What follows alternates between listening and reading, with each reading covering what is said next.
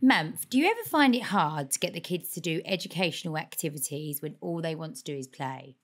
I know what you mean. I actually think Paul and Rosie learn better when they're enjoying themselves while they're learning. Does that make sense? Yeah, completely. Like, for example, last night, Nellie and Arthur, they was out in the garden for ages playing, but they was playing this horsey game. I was watching them out the window, like jumping over things, but I was thinking, come on now, we need to get in, bedtime, do your reading, like, you know, especially now Arthur's in year 2, everything steps up, like he has to do a certain amount of reading per week. Something I found that works really well for us is the Toniebox by our podcast sponsor, TONIES. As our listeners probably know by now, the Toniebox is a musical storybox that helps children develop their speech through songs and stories. You know how much Rosie loves Matilda? Well, she's learnt so many new words from just listening to the Matilda story on her Toniebox. She's like your own little Matilda.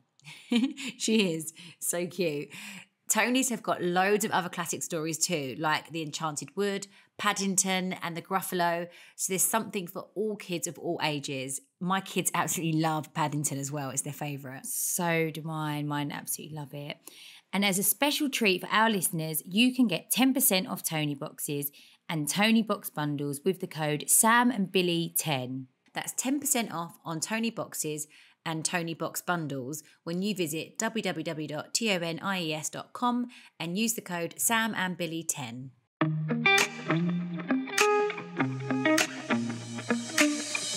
Good evening, my sister. Hello, good evening.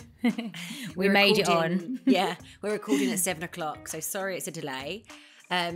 Usual excuses. But we did make it. Life. Kids, yeah. Are yours in bed?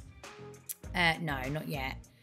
So Margot's actually not been very well. She's just got a really bad cough and cold. Like I think a lot of it's to do with teething. Yeah. Do you think it's like they go back to school, isn't it? The kids, and they just get all the germs. But yeah. I think, you know, like when Margot's a baby, bless her, all like, you know, they can't get all the snot. And you just feel so, like her little eyes today, she was like trying to smile, but they were so sad. You know, you just feel so sorry for them. Yeah, like, you feel really helpless because there's only so much you can do. They just need to ride it out, and it just go. All of a sudden, they wake up after one nap and it's gone, and you're like, oh, they're better again. Yeah, she's just been like really like, yeah, just not herself today, not very well. So it's been a little bit of a one of those days, but yeah, we're the same actually in our house. The kids, they have swimming on a Monday or a Tuesday, I can't remember. They didn't swim this week as well because I just thought that's not going to help. No, just try and keep the immune systems up. But no, they're we're exactly the same. Thankfully, touch wood, I haven't got anything. And actually, Paul's got one of those sauna bed things that you cover yourself in. Have you seen that? So I thought I'm going to have a sauna because apparently like the heat of it helps kind of fight and eliminate any kind of viruses and stuff. So I thought we can't all have this cough and cold. Someone needs to be surviving in the household. Someone needs to keep us alive. Yeah. Guys, just a quick note. This episode is mainly about my trip to Uganda. So I guess it's a little bit of a trigger warning because I'm speaking about, I guess, sensitive subjects and things that people might not find comfortable. I don't go too deep into specific stories. But yeah, I guess just a gentle warning that there are some upsetting stories. I was going to say, how are you? How are you feeling? Obviously, you've been back for how many days now? I got back on Thursday morning. Thursday, yeah. So it's still quite fresh, everything. But it's kind of the first time we spoke properly because we chatted on the phone for a bit, but Billie and I are seeing each other this week. So we always try and save as much as we can when we see each other.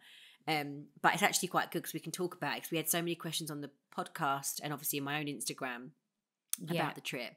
So I got back Thursday morning and this whole weekend, so like Friday, Saturday, Sunday, I have just been like, I don't know if decompressing is the right word, but you know, it's so emotional, overwhelming. You're not really getting any sleep. It was a 16-hour travel there, travel back. So much we done in the 36 hours that we was physically in Uganda. Like when you come home, it just sort of hits you almost.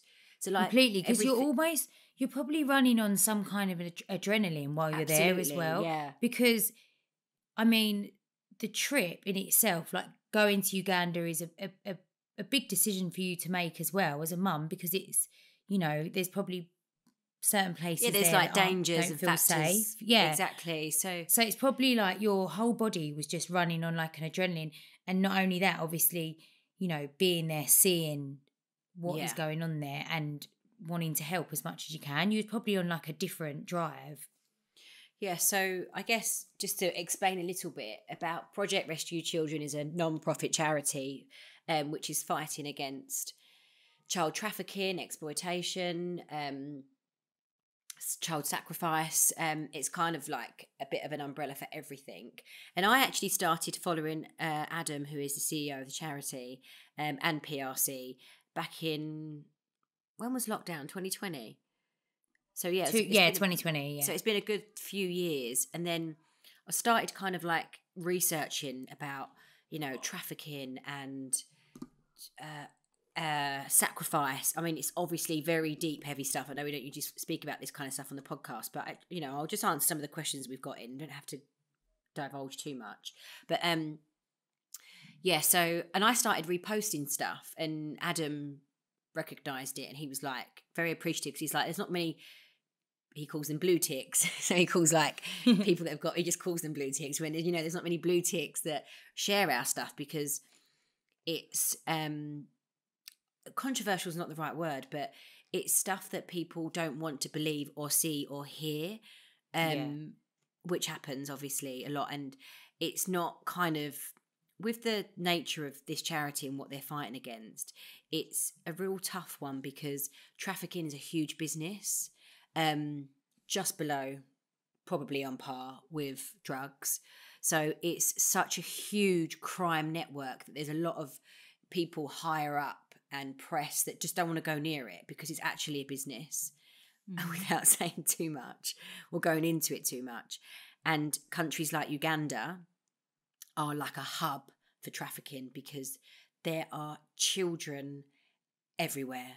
Like, I can't explain it. They're just abandoned children, thousands of them everywhere, on the streets, together. There's no parents. Where are the parents? Like, it's just crazy. And what, they're just sort of wandering around in groups. Wandering around, the traffickers will get them begging. So when you're in traffic, like driving to and from, when you're in the city, they're just all banging on the windows, begging. Like, you know, a lot of the ones that are begging are usually like the girls that are maybe from the age of about 8 to early teens. They're on the streets begging, because the traffickers send them out.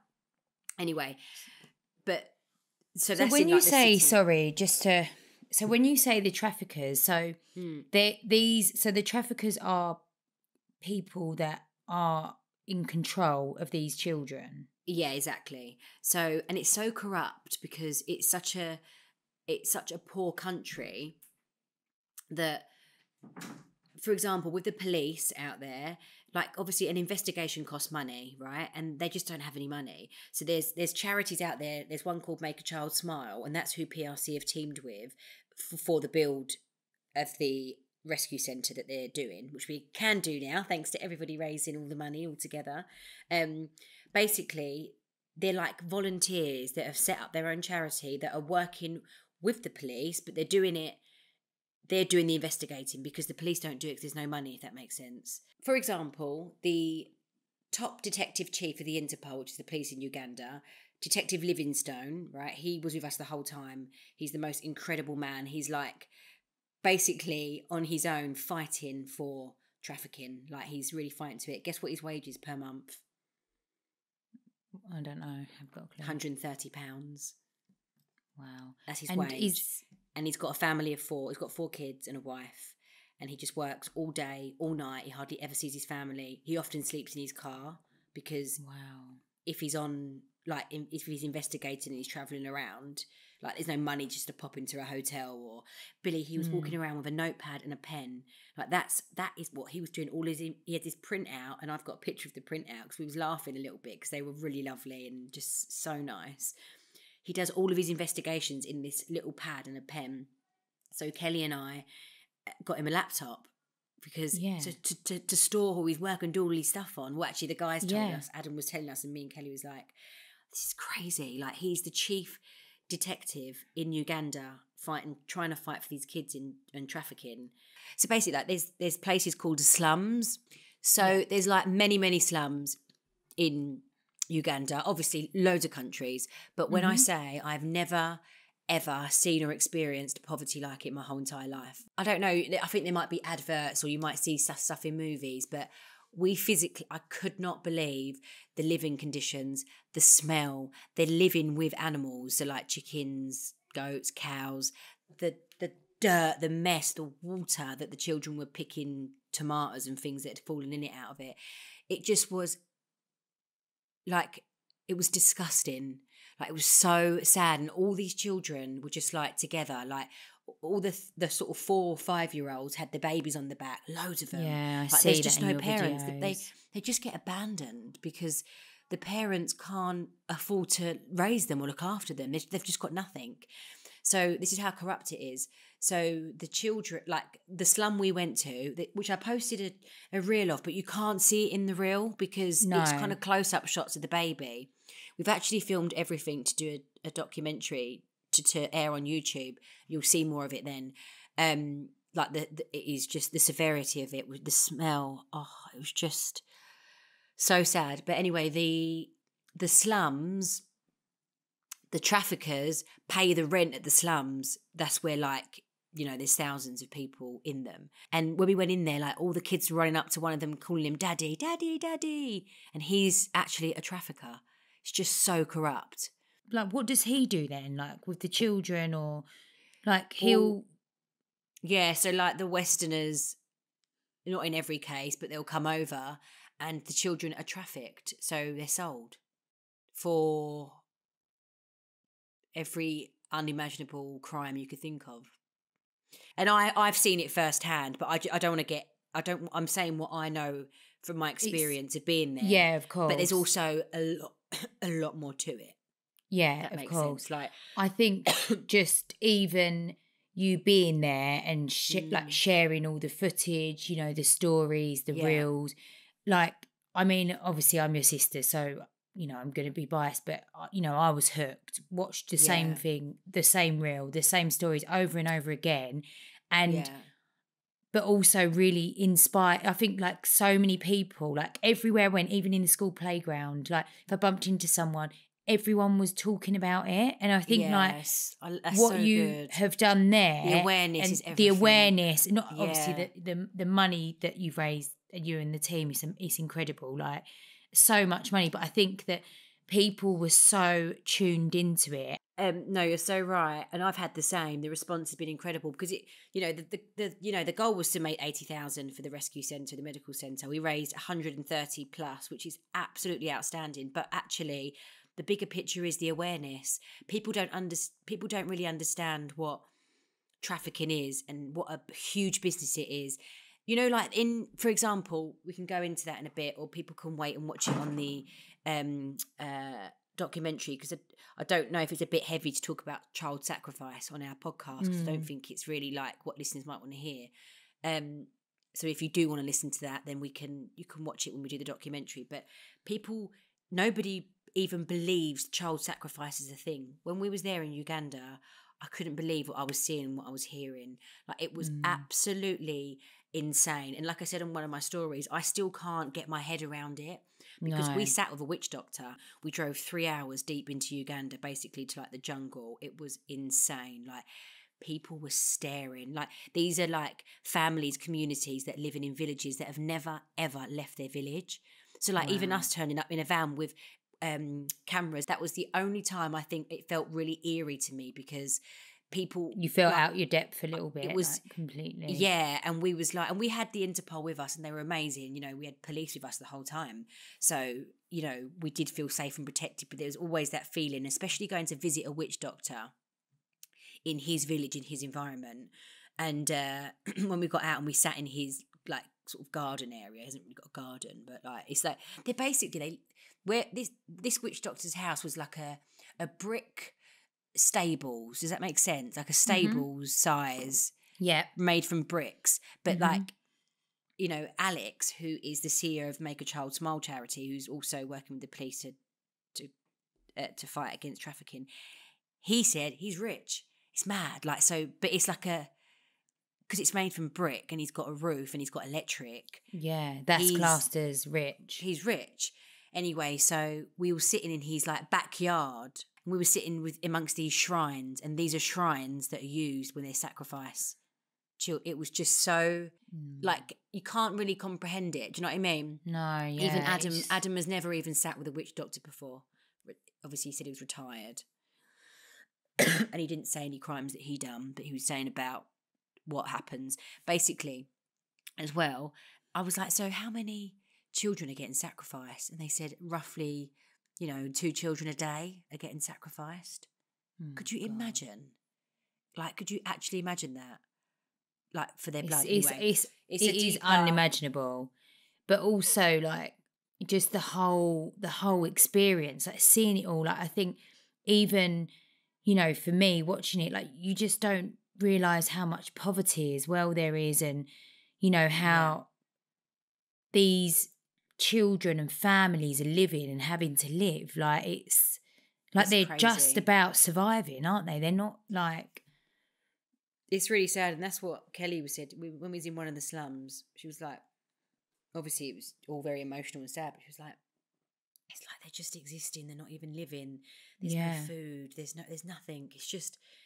It's just so unbelievably sad that there is so much poverty in the world. Obviously it's all over the world, but like seeing it like that that's like probably the worst you'll ever see, Yeah.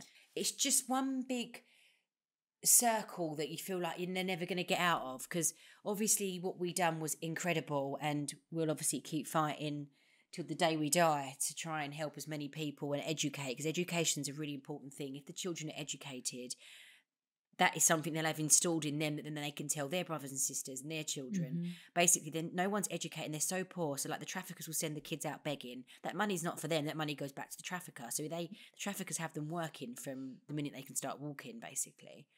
And then he has control over them because they have a sense of home. Not that you can really call it home. It's just like they sleep on the floor, and it was like, I just can't explain how bad it was. Like, and all these children just smiling, holding your hands, showing you around, all giggling and dancing, and they're just like, no matter what, at every point of that trip, there was always a child that was smiling. Like, no matter how poor and whatever they've gone through, they haven't got parents. That was, I guess, probably the only thing that kind of keeps you going in a sense, and like it makes you feel a little bit uplifted. And what you're doing is, because it's not easy, and you can't do what we done. Like, we had to have like meetings with the police to get us in this area, and then that person and that person. Like, a lot of like thought and planning had to go in to doing what you did for those few days.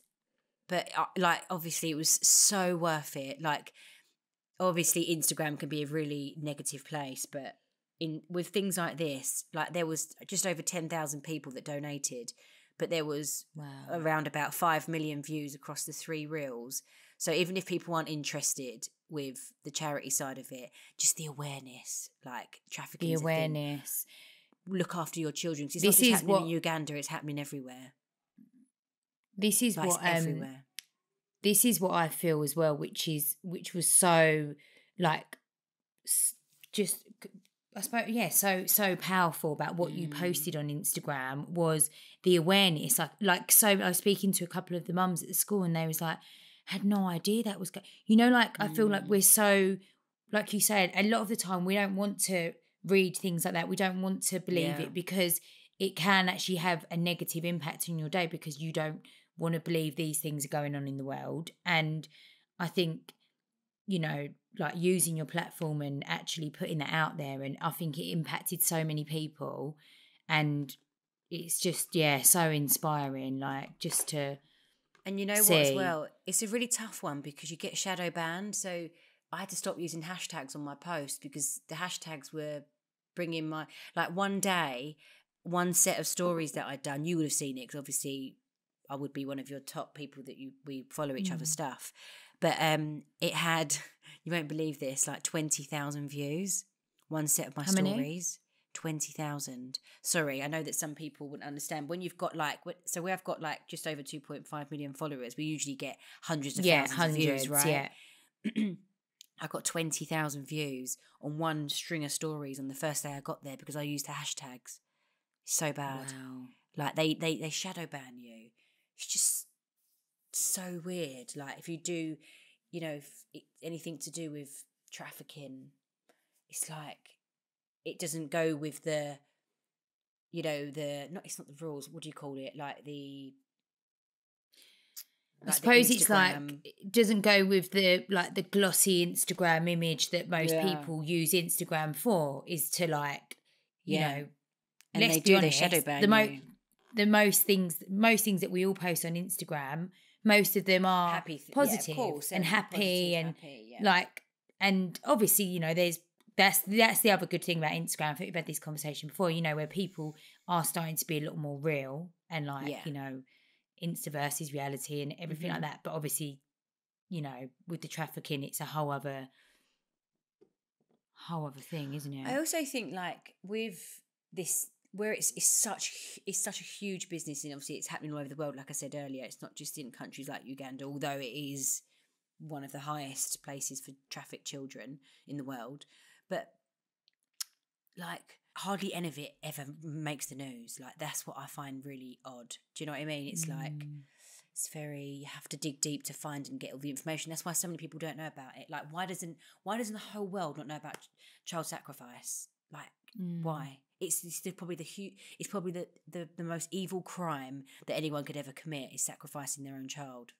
But for their own benefit. Until you obviously told me and you started working with the charity, I didn't know about it. I didn't know what it was. Well, it's like and obviously I follow Adam now, and and like everything that he posts. Like obviously, you know, I read a lot of it. Some of it is just like it's a lot. It's heavy, but like if we can get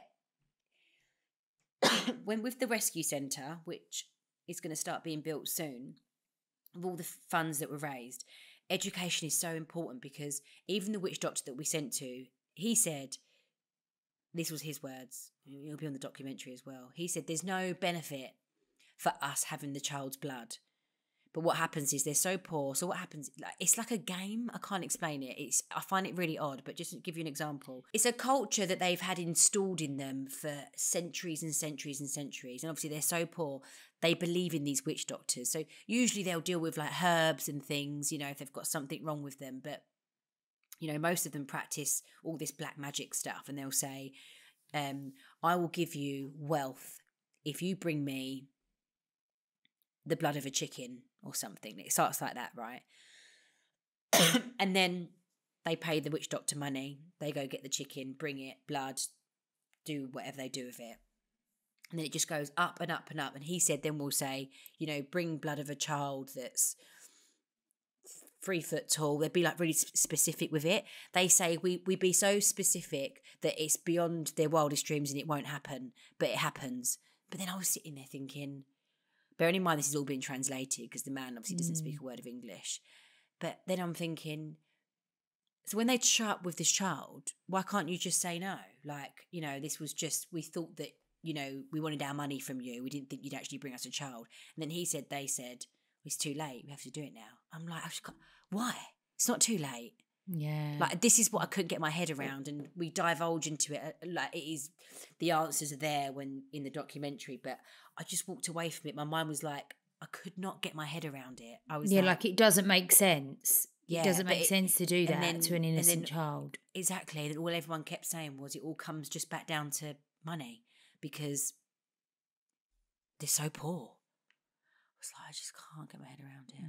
But anyway, like obviously, I guess many people don't. And that's, sorry, getting back to the education thing, we need to educate these villages that are, you know, all these children, all these people, that it's not true. Like, you don't sacrifice children to get health or wealth. That's not true. Do you know what I mean? It's like educating people about the Westerners that are trafficking that are paedophiles, that are, you know, exploiting these children. Like, you know, all these, like I said earlier, like the worst crimes that you could ever think. If the children are educated, then they'll understand, because they don't know. It's almost unbelievable that in 2023 that this is happening, and that's what when obviously I was watching everything you was out there, I was just thinking like, how in this day and age, in this modern world now, I know for men, not for all countries, but for most, like, how is that belief? Like, how can it be? And it's so high, like the statistics are so high.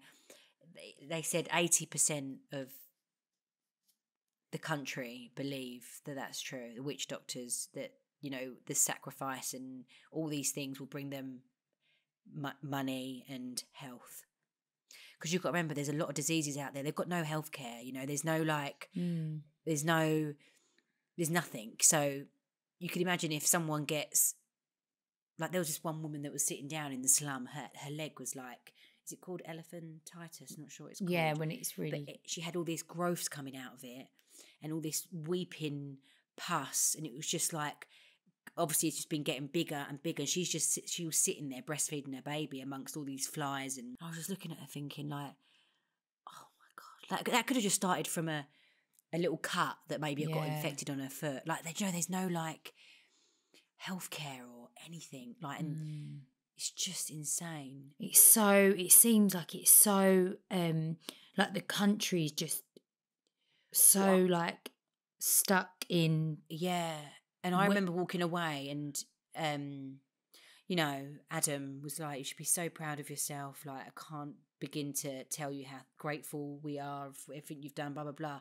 But it's the complete opposite. You feel it's like I know I've raised the money and I've raised the awareness, and it's given a lot of us talk about trafficking, but it's like it's never going to be enough, because when you're there, you think how, because you feel like you're not going to be able to save every child. You can't stop poverty, right?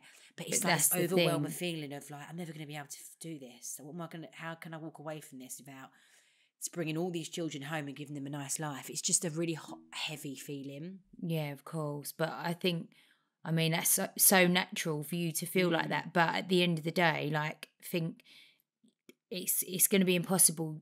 You can't save the world, but what you've done is going to make a difference to so many children's lives. And then think of the effect of that for their children, to their children. It'll be generations. And like you say, and educating them is going to make such a huge difference. But I can imagine it almost feel like, I can imagine like the feeling of like you're drowning. Like, how do you, like, what can you do to...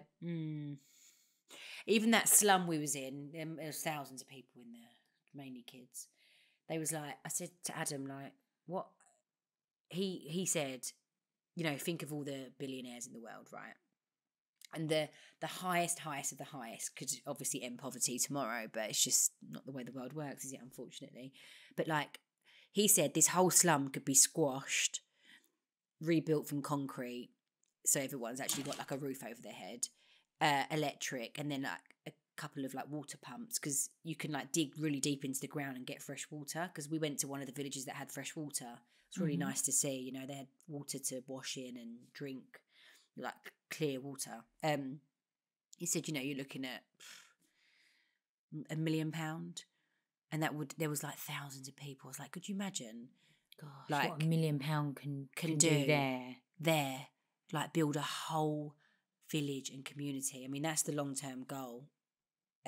Still learning and working. We've got the event coming up on the 6th, but like, me and Kelly looked at each other and was like, that is so achievable. Absolutely. Like, yeah. I don't know where we'd put everyone whilst we're building it, but that is so achievable. Like, but yeah, I think it's like one step at a time, and I do keep going, and I do just think like that has brought, like, by you going there and being there has just brought so much awareness to so many people, and also you've raised so much money, which is going to be like life changing for so many of them. So for people that might wonder, because we exceeded on the £80,000, I think we're at 130 something, which is incredible. So we're going to go. Excuse me. So obviously there's like running costs once we're up and running. So that obviously pay for like, you know, a couple years running costs, and also a van. So like when they collect the children and bring them to the rescue centre, they want to get a nice little van. They said it was like, I don't know, £4,000 to £5,000, but it can fit like 13 kids in it. I was like, that's amazing. Like all that money is just going to be going to like it is life changing what it's going to do. And they've already got the land, so you might have seen it on my Instagram. They've actually got the land, so it's just a case of the construction now, getting it built.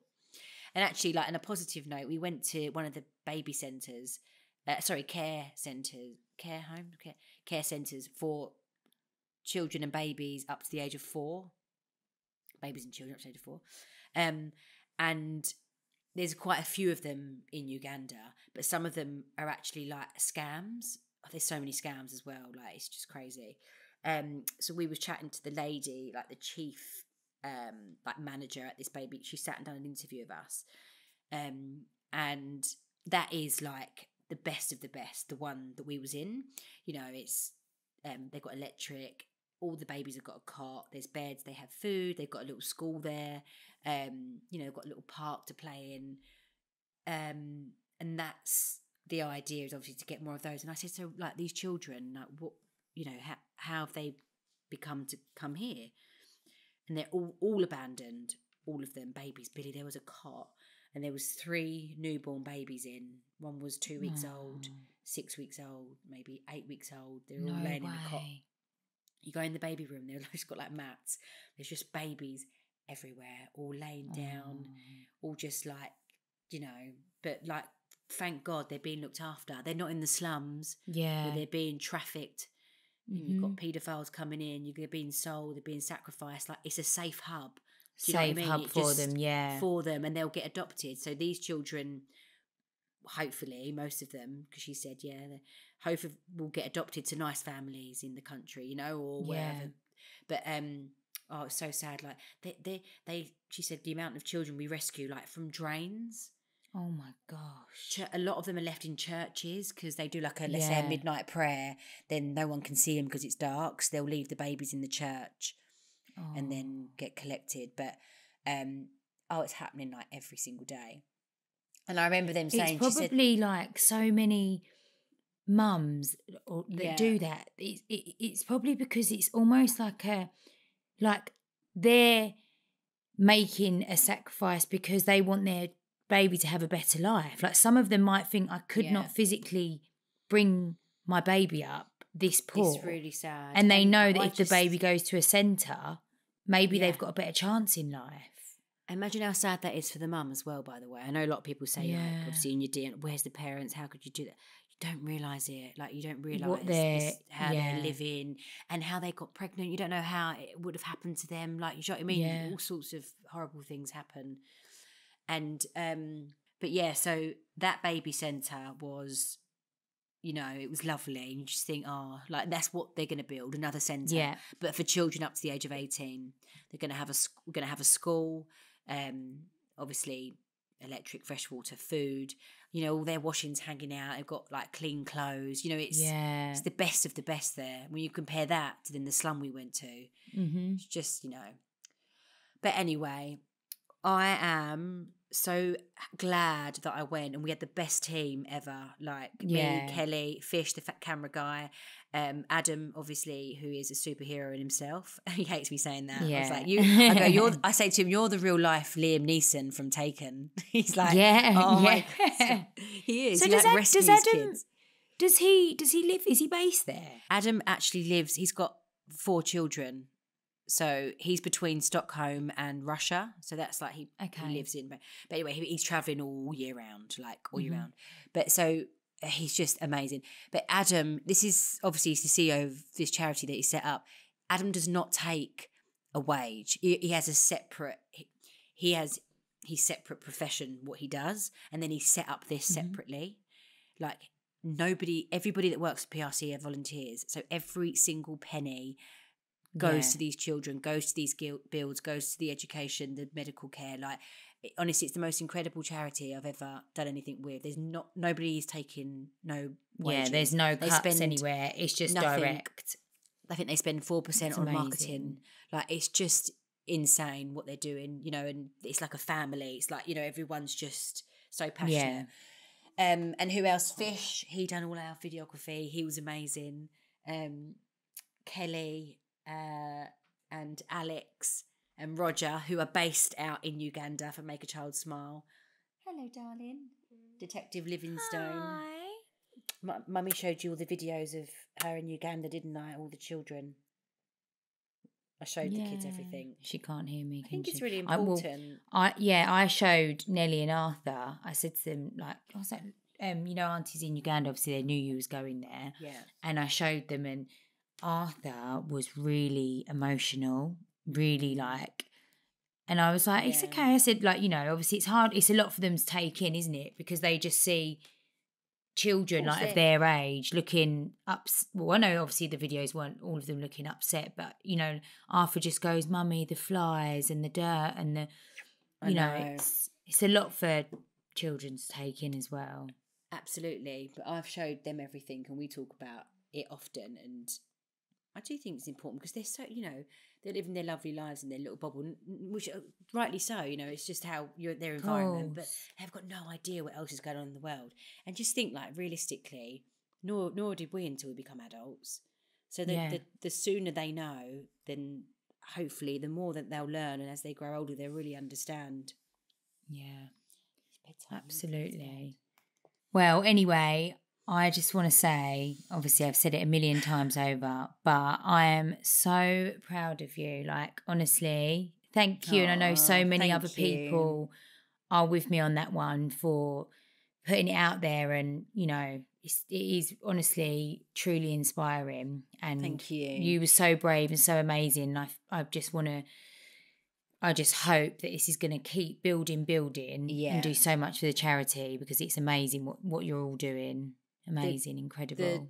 The messages, the DMs, the reposts, the people that donated, honestly, all of us, we just can't thank everyone enough. Like, we were so overwhelmed. The day we showed Alex, who is out on the ground in Uganda, on the phone, the money we raised, he burst into tears. Do you know when you're just like, it means so much to them and to all of us. But yes, thank you so much.